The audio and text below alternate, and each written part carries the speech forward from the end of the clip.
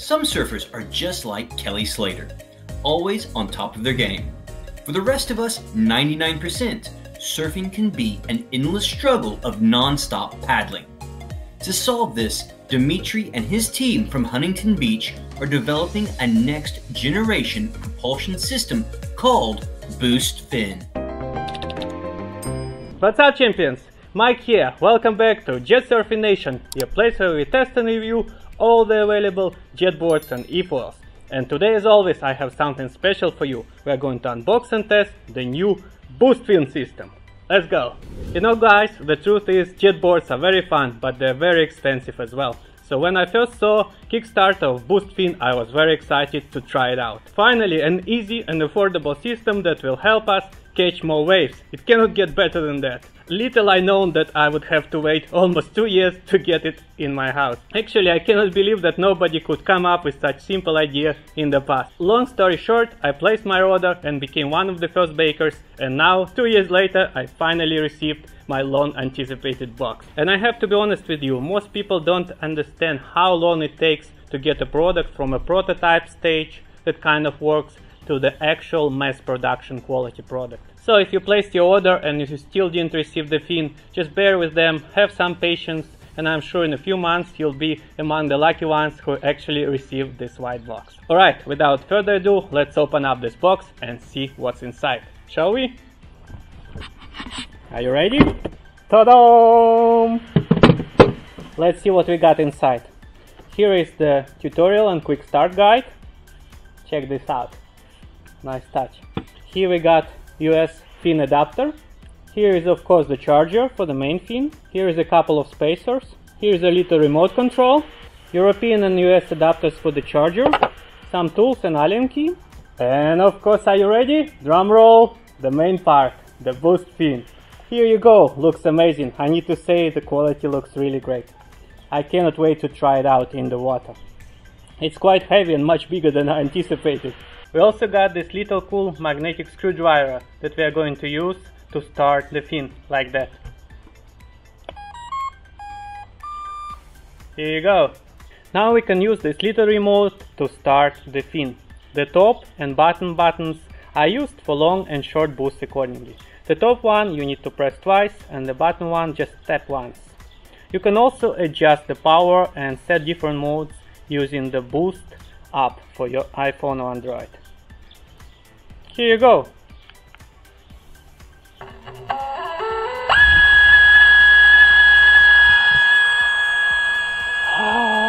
It works!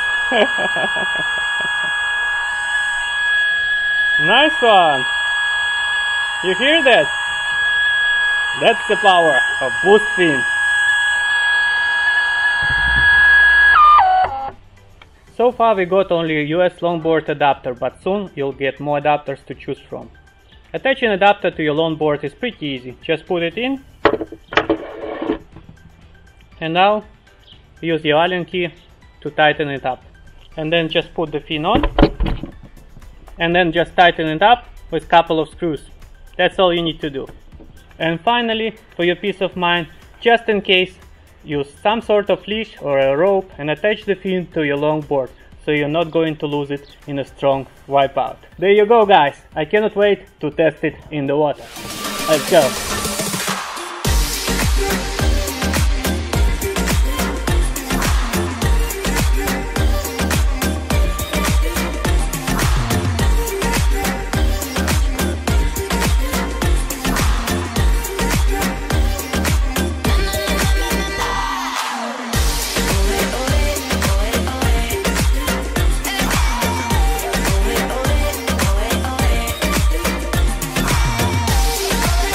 Alright, let's get real for a second here. To be honest, I'm not even a real surfer anymore. I haven't been out in the lineup in the last 5 years.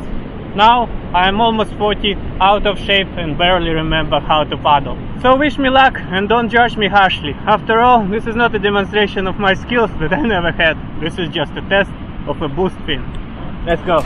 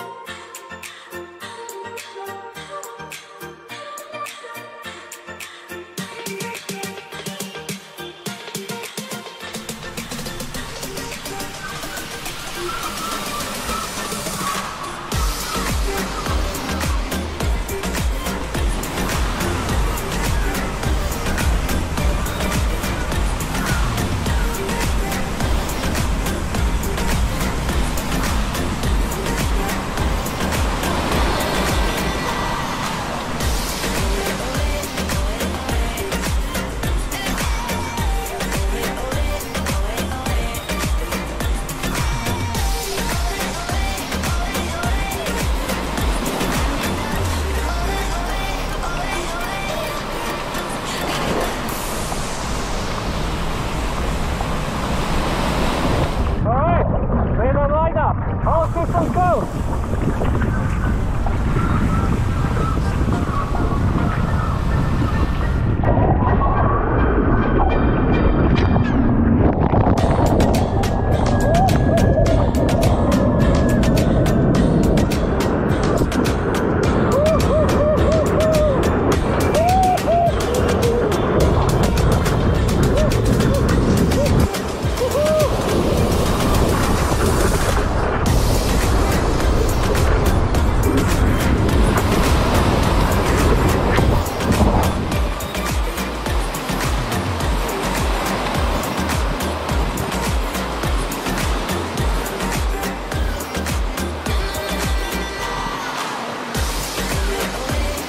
And here is a bonus tip for you. You can use a system like rinse kit or fresh shower to clean your fin on the go.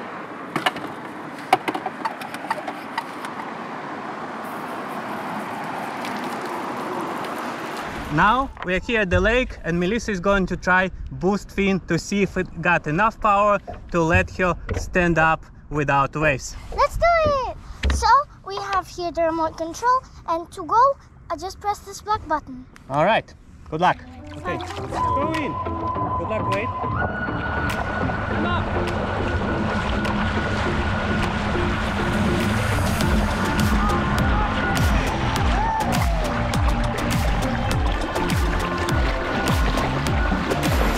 Perfect! You're surfing! Yeah. Good luck! Thank you. First impressions, Melissa? It gives me enough power to stand up, and I like it a lot. Let's go again! Alright! Oh, look, come on! Woohoo! Now let's see if we can use it to propel our stand-up paddle. I don't really have an adapter, so let's just hold it behind and see what happens. I pressed. Woo! It's going! Hey, it's working! I would imagine it perfectly works with stand-up paddle as well. Our test succeeded. We just proved that it's possible to surf on the lake without any waves, and you can even use boost fin to propel your stand-up paddle board. My review wouldn't be full if I didn't let my friends try the boost fin. So today we have Elena. She's a passionate surfer. She's the one waking up at 6 o'clock in the morning, going first in the water. And we also received the new boost fin remote control. It's smaller, it's much better than an old one, so we're going to check out in the waves. Are you ready? Let's go, guys, let's do it!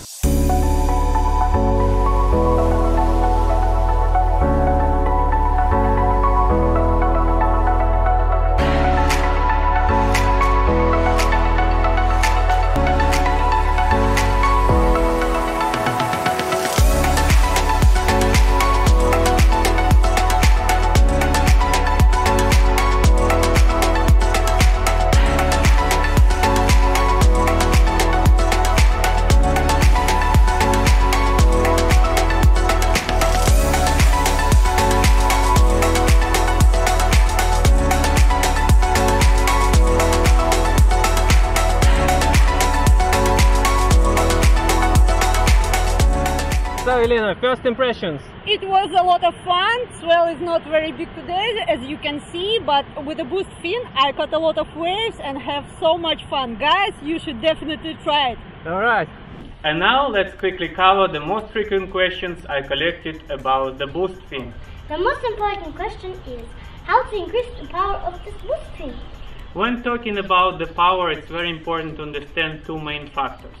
The speed that you are going to get with the boost fin depends a lot on your weight and the size of the board. So if you're a lightweight person like Melissa and you're going to get a long board or even stand-up paddle board, you're going to get a lot of speed. You can even go without paddling. However, if you're a little bit heavy like me and you're going to get a mid-size or a short board, you're not going to get a lot of speed with a boost fin.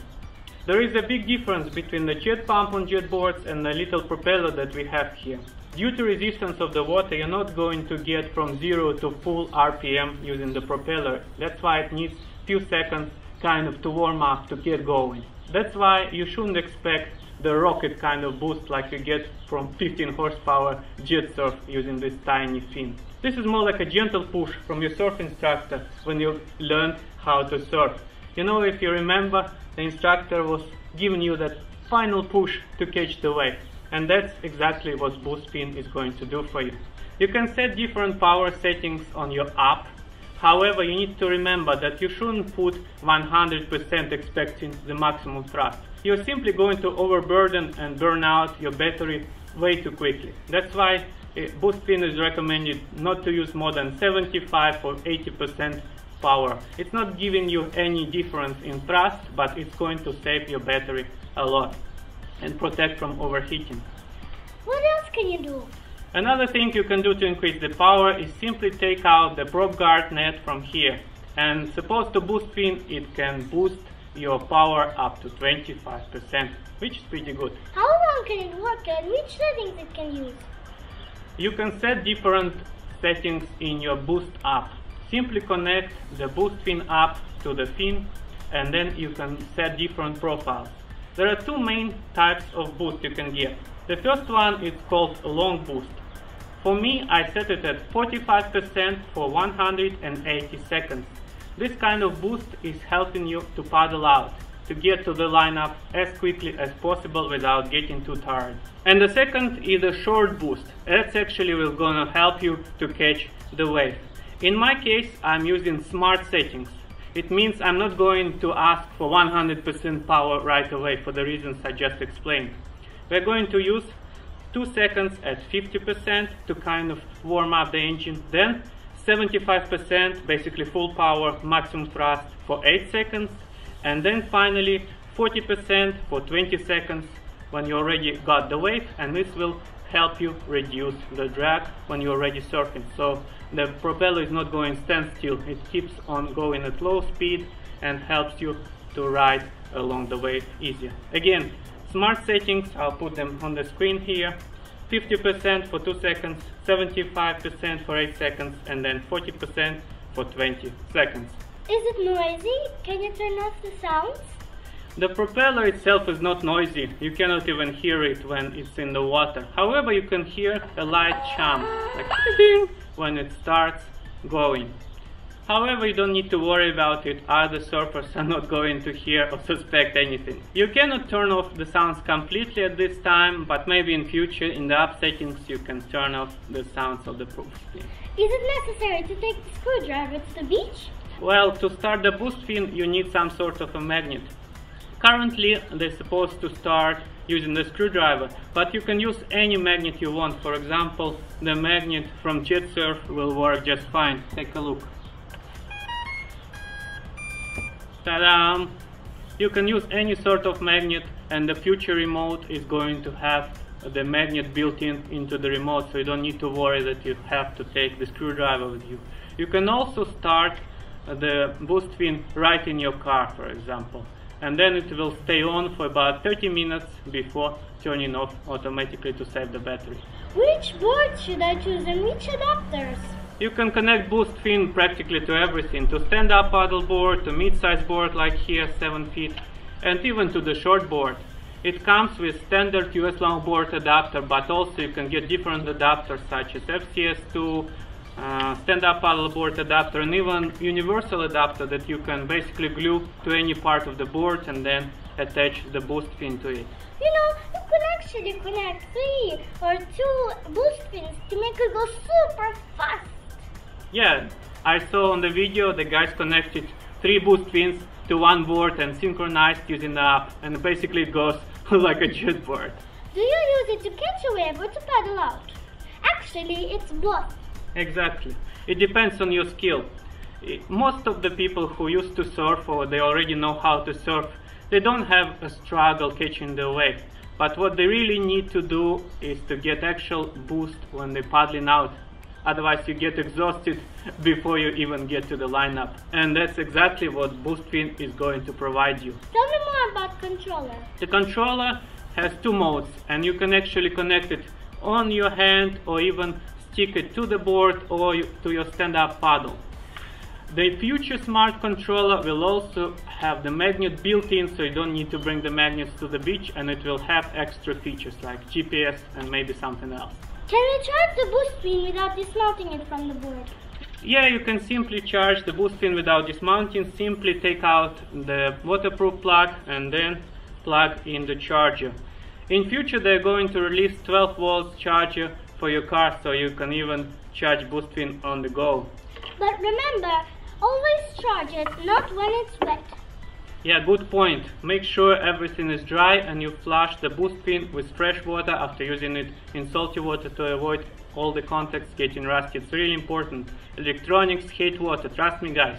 It's very important to clean contacts, and you can even spray the contacts with contact cleaner. How long does it work for stand-up paddleboard? Personally, I don't have stand-up paddleboard adapter, but I've seen the videos, they've been testing it, and it works around 70 minutes, giving you settle kind of boost and helps you paddle. Especially it helps when you go against the wind. Can we go scuba diving with the boostfin? Yeah, the boostfin guys are developing the scuba dive adapter.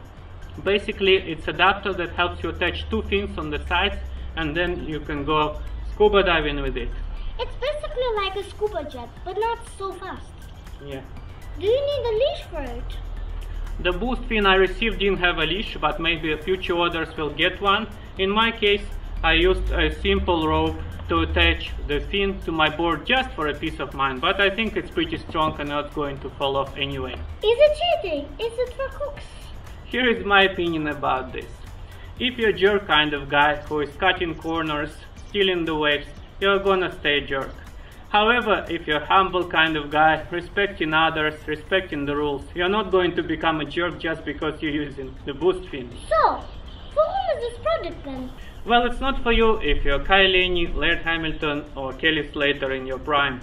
It's for you and me, regular guys who might like surfing, but just little bit out of shape, too old, maybe injured, or maybe you're just learning and need an extra push. If you used to surf but life got in the way, this might help you rediscover love of surfing. And after all, the best surfer out there is the one that's having the most fun. The stock is real, guys. Keep on riding. We'll see you in the next one. Cheers! Okay, before I go, let me just show you one more full row session. Here in the morning, 6 AM, I'm going for a sunrise surf session with a boostfin. I press the button. As you can see, I already started paddling. You can go hands-free completely. Very easy, lazy man's job. And the wave is coming. Get ready, ta-da-dam, press the button, paddle, paddle, paddle. And wipe out. Okay, getting back to lineup. Quicker. Another wave. Get ready. And oh man, wipe out again. Oh well, the truth is, boostfin is not going to make you a pro surfer. You still have to surf. Once more, get it together. Yeah, we are riding. Much better.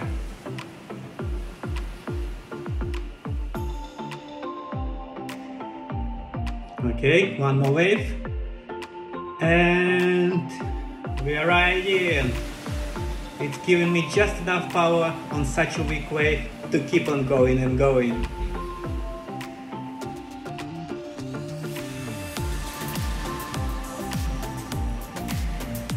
And this is the longest wave I've ever had. It just keeps on going. Amazing feeling.